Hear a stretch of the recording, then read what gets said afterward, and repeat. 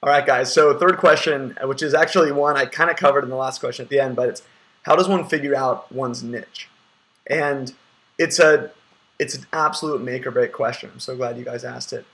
And the thing is that, like I mentioned before, it's so easy to think or fall into like the fear and the trap of I want to make sure I cover everything, and if I don't, things aren't going to work out right. I'm not going to be able to add my value and talk about, I want to talk about travel. I want to talk about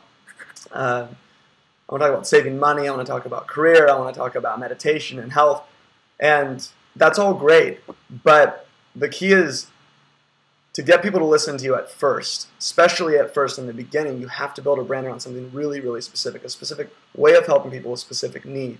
And once you do that, and people have a reason for coming to you, and they know and trust you on a certain topic, an interesting thing starts to happen is that they start to trust you and come to you and are excited to hear from you on other types of topics. And just like I was saying at Live Your Legend, I cover a lot of different topics. I'll talk about travel. I'll talk about relationships and rapport building, and we'll talk some about finance and even some about investing and things like that. But people come there, they're core. They come there because they want to find and do work they love, and that was what changed everything for my business, was defining that and letting people know about that and having a specific way of telling people. Like when someone asks, like, what do you do? I say, I have a business that helps people find what they're passionate about and build a career around it. And usually the first response is, oh my God, I need that.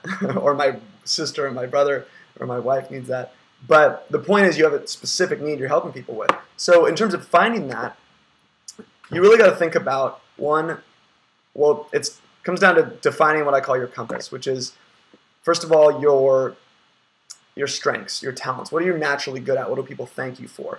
And what do you love spending time on that you're really good at? And StrengthsFinder 2.0 is an awesome book, and it comes with an online assessment, which is pure gold. I think that the book is a $10 or $12 book, comes with a free assessment, and it gives you this like 20-page report. It should be $1,000. It's so useful. I use it with all my clients, and it gives you your top 5 strengths. And anyway, highly recommended. But you find your strengths and your talents, and then you think about what are your values, what matter most to you, what are the boxes you need to make sure you check in terms of what you work on, how you help people. Do you value integrity, family? Is it success? Is it money? Just make sure you know it's you and not someone else's definition, because then we want to define what our success is to us. And to me, it's really helping people in a unique way and helping inspire people to do what inspires them. And then understand, what are your experiences, what are the things that you've done in the past that you've loved and hated, what do you have people really appreciated you doing. And when you start to realize these parts of this compass and you like overlap them, it'll start to get really specific with the areas that you can work with people on, the way you can help people. So you want to, I guess, start with the specifics of your expertise, what you're really, really good at. And if there's a number of different topics, you want to try and pick one or pick a brand or a niche that really specifically nails kind of the areas that you want to help people. I think Chris Guillebeau did a very good job and clever job with The Art of Nonconformity, because he actually talks about a lot of stuff, and he talks about alternative work and doing things that you love, taking the road less traveled, traveling around the world, but he has it under the specific topic of nonconformity. And I think you probably, in general, might have a better time in the beginning getting going if you had an even more specific niche than that, but he's done it in such a brilliant way. But you think about just what you want to do, how you've been helping people, and what value you're able to offer and that you want to offer. Because there's a difference between what you might be good at, let's say math and analytics, but you might actually not enjoy doing that. So we want to make sure it lines up what we're good at, our skills, our talents, and then what we actually enjoy and those passions. And then we can define that, and ideally, it's important to define it in a specific but also a catchy and memorable type way.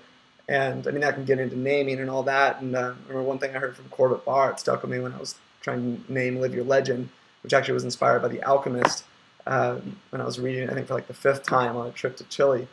But the idea is that a name should be inspirational and also be something that you can really take on and own yourself, and be a bit descriptive, but also really inspire you to kind of go on to a new level. And so you just think about, you know, how that might fit in. You don't want to make it totally random, but also not so specific or so just like loveyourjob.com. I don't know, might be a little bit too generic. So think about that, but really the key, I think the number one thing is that your niche, you want it to be as really focused and specific as possible. Just know how you're going to help people and be able to tell it to people and practice it when you go out. Like if people ask you what you do or what you enjoy, when you're out hanging out with friends, meeting new people, just try out different renditions. I mean, I explain what I do differently almost every time. Poking around, I've started to find out what connects best with people and how they really relate well to things. And so now I've come to really the description of I help people find what they're passionate about and build a career around it. And notice I don't say anything about a blog, I don't even say internet or anything. I just say that's what my business is based on. And it's very specific about how you're helping. So the more you can know about the people you're working with and your readers and community, I mean, the more you can understand that need. And that grows over time. Your niche and your way of helping people will continue to evolve over time. But just start with a stake in the ground instead of trying to cover everything on the planet, because there's a million general personal development blogs out there, but very few that help left-handed knitters from around the world, or whatever random thing you wanna focus on, but make it specific. Thanks, guys. Hope this has been helpful. Fun to be a part of it.